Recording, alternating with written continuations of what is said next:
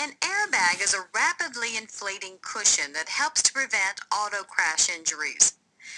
When there is a sudden deceleration of the auto, a switch is thrown which triggers the start of a chemical reaction that produces a gas.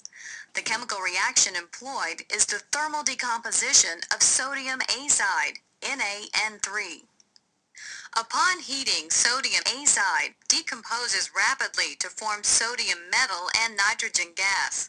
The reaction is exothermic and rapid once it has begun. In practice, an oxidant is added to react with the sodium to form sodium oxide. When the reaction is triggered by a sudden application of heat, the hot nitrogen gas formed by decomposition of the sodium azide expands into the airbag. Expansion occurs in only about 50 milliseconds.